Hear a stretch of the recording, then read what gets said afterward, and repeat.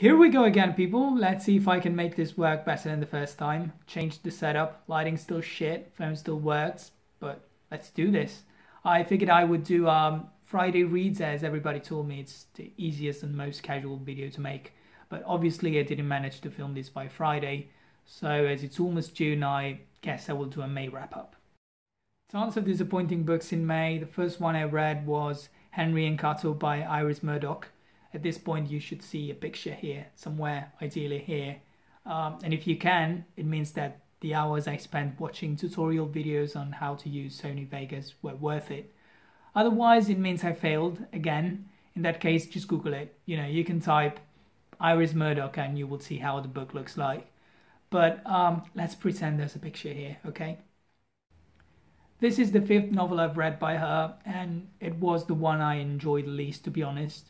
The story is about two friends, Henry, who is a British young man who built a mediocre life for himself in the States. He holds a teaching position in a Midwestern college, and he has a ménage à trois with a married couple. When the book opens, he's on his way back to England because after his older brother's death, he inherited the family home, more like a mansion. So he has to deal with his mother, who's a widow, and besides, he doesn't feel like he belongs in England anymore. The other main character is Cato, Henry's childhood friend, who has now become a Catholic priest, though he's struggling a bit with his faith after meeting and developing a crush for this young rascal nicknamed Beautiful Joe. It's classic Murdoch, really. There's a kidnapping, a blackmail, a murder, sex scene, fake identities, and it's all great, but it kind of fell flat in the end for me. I'm not sure if it was this book in particular or if Murdoch's novels are all starting to merge together in my mind, which is a possibility. You know, of all the books I've read so far by her, none of them have blown my mind. But it's always a pleasure to pick her up again because she's brilliant and funny, and I guess I just need to find that book that makes me go crazy, you know. The next book I read was A Female Persuasion by Wolitzer. And I'm not going to talk about this book because I didn't care much for it. I couldn't relate to the characters. I wasn't invested in their story.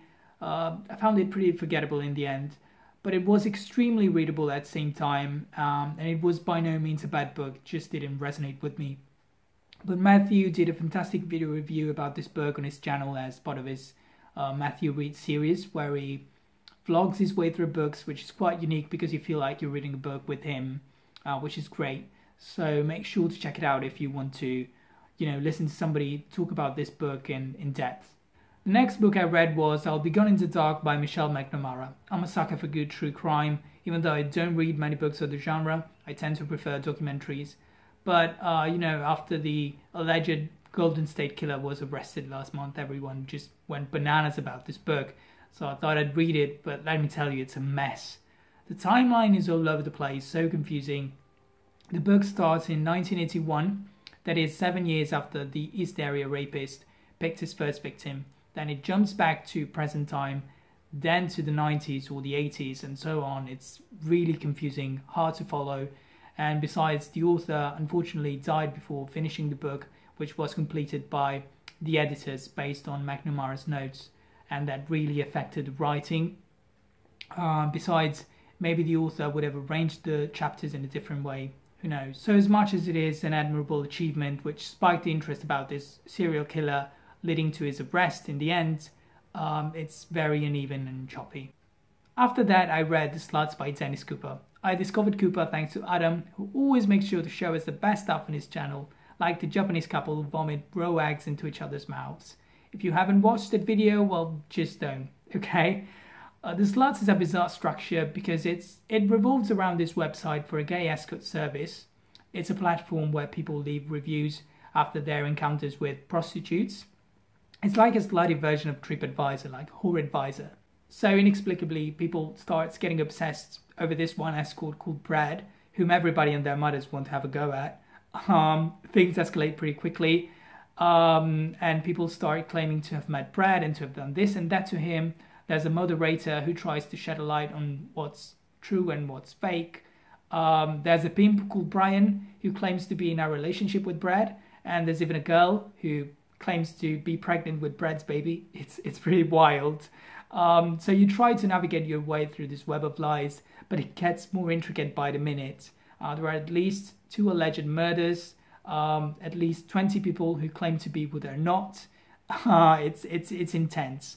My favorite parts were the group of people who are obsessed with Nick Carter, so they create this website where they fantasize about killing him. And there's the guy who has a fetish for young teenagers with broken legs. It's insane. To recover from the sluts and to cleanse the palate, I read Under the Greenwood Tree by Thomas Hardy, a slim novel and definitely a minor Hardy for me. It's the story of Dick Dewey, a church musician who falls in love with new schoolmistress. It's just a fickle and vain girl dying for a bit of attention. Apparently it's supposed to be one of the few, if not the only, idyllic novels by Hardy, but I found the ending quite discouraging nonetheless. The next book I read was Spring by Karl Knausgård. I'm going to say up front that I really love Knausgård, so I'm aware that my views are a bit biased when it comes to him, so take my words with a grain of salt. I guess he's one of those authors you either love or hate, since he's a white male living author who wrote 3,000 pages autobiography at the age of 40. So yeah. Spring is the 3rd installment in his season's quartet, and before you say anything, no, he didn't copy Alice Smith, because he wrote Autumn in 2015 and finished the series by 2016. The idea behind this project is to write short essays for his unborn daughter, to whom he wants to explain the world. So he describes and analyzes seemingly trivial objects and everyday situations like plastic bags, toothbrushes, or dressing up as Santa Claus to surprise his children, or visiting his mother in northwest Norway. But it's just a pretense to reminisce about the past, describe our society, and, just explore the difficult reality of being a parent. But Spring is actually quite different from the first 2 volumes, because it's not a collection of essays, but a proper novella, where we follow Karl Ove for a whole day, where he takes his youngest daughter to visit her mother in hospital, because at this point Linda has been hospitalized for several months and is now recovering. And if you've read book number 2 in the My Struggle series, you will know that she's bipolar. So basically we see more the Knausgård father rather than the writer. He has to take care of 4 children, trying to maintain a semblance of normality in their lives, and it's rather quite touching, and it's the one I enjoyed the most so far. After that, I read The Pisces by Melissa Broder. If you don't know who Broder is, she's an American writer and poet who rose to fame in 2015 after she had opened an anonymous Twitter account back in 2012 called So Sad Today, where she would post ironic tweets about depression, love, anxiety, sex, death, and so on. In 2016, she published her first collection of essays with the same name, So Sad Today, where she explored same themes from depression to illness, to obsessive relationships, to eating disorders, to anxiety, and so on. And I found it very brilliant. It was genuine. It was really good. She doesn't sugarcoat it. So when I heard she would publish her first novel, I was really excited. But sadly, this book is not as good as I expected. The Pisces is the story of Lucy, a 38-year-old woman who has been trying for years to finish her PhD thesis on the Greek poet Sappho. She breaks up with a boyfriend and she moves to Venice, LA to babysit her sister's dog. She starts attending this therapy group for people who suffer from love addiction. So we follow her through a series of Tinder dates that end in disaster until she meets this 20-something surfer called Theo, or at least she thinks he's a surfer because he meets him at night while he takes a swim. But it turns out he's a merman. Yes, a merman. So obviously things cannot end well. Personally, my favorite part was when she has to get ready for this Tinder date, who explicitly told her he wants to have anal sex. Can you say anal sex on BookTube? Well, there you go, I've said it. So she gets in the tub and she tries to give herself an enema with a shower head, but it doesn't really work. So she literally puts her fingers in her bum to try to get the stool out. but she only manages to break it in half. It was pretty intense, yeah. It was not bad. It was not bad, but I felt like I was reading the same book again.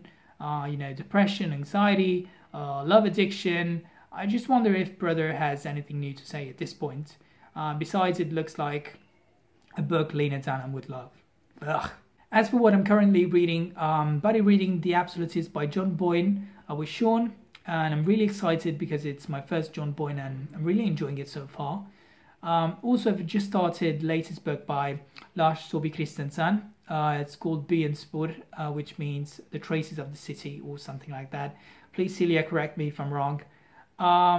It's the first one in a trilogy. It's set in Oslo, and it's about a married couple, Mai, who's an accountant for the Red Cross, and Evald, who works for an advertising company, and their son Jesper, who is quite a difficult boy, really silent and withdrawn. There's also a lonely Italian pianist who got stuck in Norway during the war. So it's really interesting, but as I'm reading this in Norwegian, it will probably take me a month or even more to finish it, but what are you going to do? Anyway, hopefully this won't take me a whole week to edit. I want to thank all the people who subscribe to my channel. I have no idea why anyone would do that, but thank you nonetheless. Now I'll just go back outside to take care of my garden, because if you didn't know, that's the hip thing of BookTube now. If you don't have a garden, you're a nobody. Bye.